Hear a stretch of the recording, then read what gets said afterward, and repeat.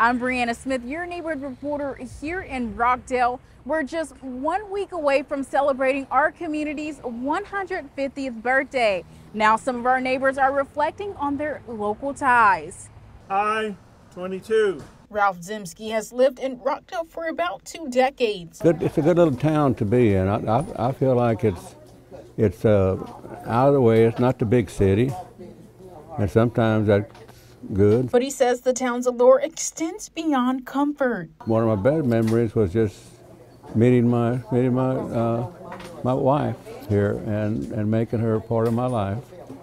You know, I think it was a blessing from God. As the town is preparing to celebrate 150 years, he's reflecting on what it means to live in our community. People are good and friendly. City Manager Barbara Holly tells me it's one of the city's goal with this nearly $100,000 celebration. Somewhat the philosophy of this has been respect the past, embrace the future, because it's our 150th. About half the funds are coming from community sponsors to host parades, fireworks and drone shows, and special events at historical spots around town. This has been an 18-month planning process, and there were so many moving parts, and we had so many volunteers working on this tirelessly. Ralph says he's sure to show his face in the crowd, but he's excited to see what comes after the 150th. It's a sleepy little town, but it's going to be growing now with Samsung coming and everything. It's going to be one of the boom towns like everything else around here. So, but I'm glad to be part of it.